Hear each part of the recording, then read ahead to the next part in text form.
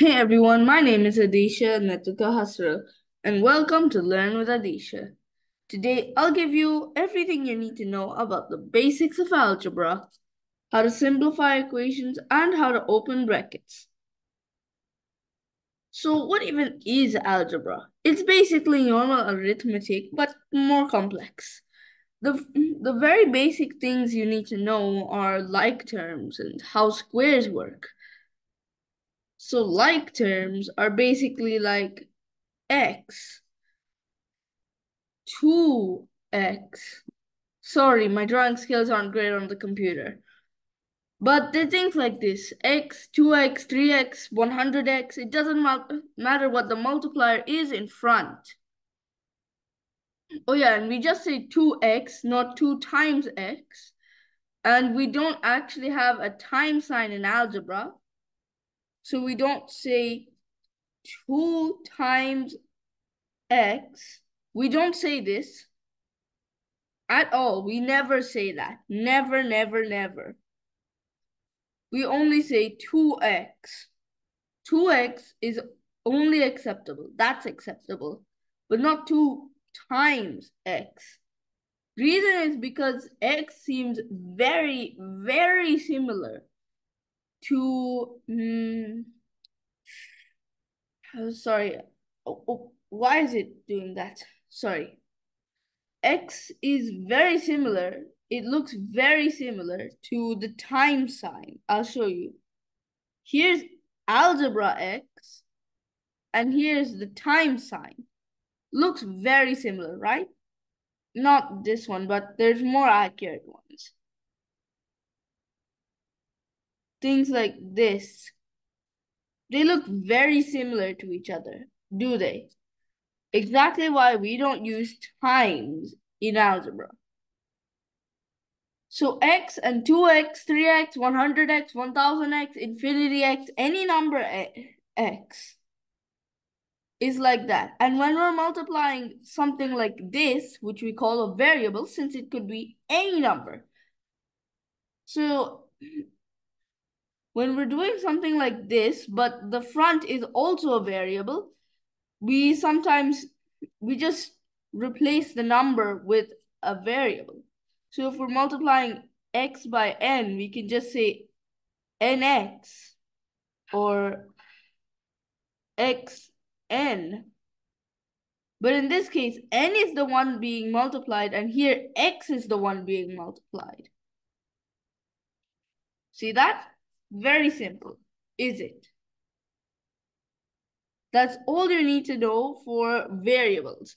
Oh yeah, and if you don't know what variables are, they are things that can vary. It's literally in the name. Variables. Variables. They can vary.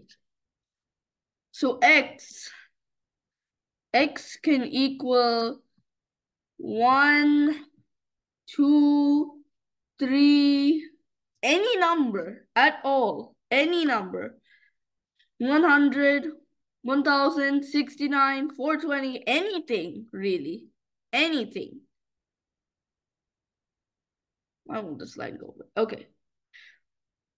But the thing you need to know is that x and x squared are two totally different terms. They are different. They are not like terms. So x squared and 2x squared are like terms, but x is not a like term to x squared. X and x squared are totally different numbers, and they are not on the same base. Because x is on the base of x and x squared is on the base of x squared. Same thing with any x squared, y cubed, anything really. And these variables can go from A to Z. Any letter at all. Now algebra works like this. So if I say 6 plus x equals 10, if I say this, what do you think x is? That's exactly what algebra is. 6 plus something equals 10. But instead of something, we call that x. 6 plus x equals 10. So 6 plus what equals 10? 6 plus 4 equals 10. So x equals 4. We say x equals something. Or that answer that you got. It's very simple to write equations, but can sometimes be incredibly hard to solve them.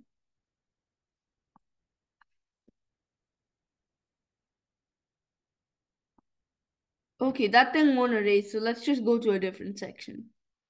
Okay, yeah, it won't.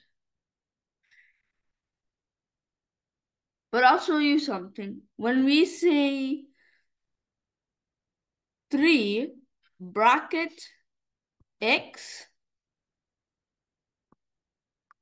plus minus anything, x square, what they actually mean is that bracket is a way of showing times.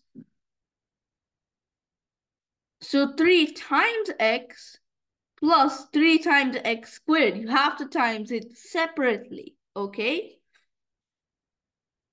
So it becomes 3x plus 3x squared. But what if instead of x squared, it's 3x? It's just 3x. So x plus 3x by 3. What you can do here is simplify it as much as possible. So what does this equal? X plus 3x, what is that? Both of them are like terms, so you can add them.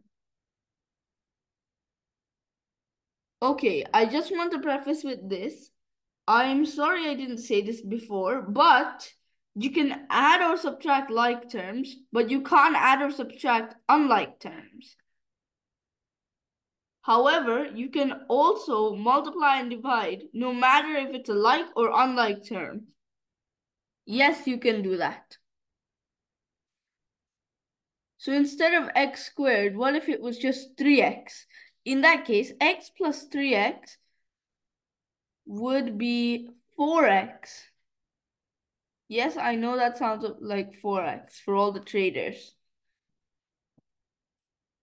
And here, what we're asking is 3 by 4x. What's that? 3 times 4. Don't count x, just count these numbers. 3 times 4, what is that? 12. So 12x is the answer. 12x. If you've got something like 12x divided by 2, what you have to do, 12x divided by 2 is just 12 divided by 2 by x. It's that. So cross out the 2, replace that with 1, then cross this out because you cross these both out because you can divide them both by each other. So this 2 becomes 1, you divide by 2. This 12 becomes 6, you divide by 2. So 6x is the answer. Thanks for watching, everyone, and I hope you had a nice time learning with me. I sure did. But anyways, see you in the next one. Don't forget to like and subscribe, and thanks for watching. See you in the next video. Bye!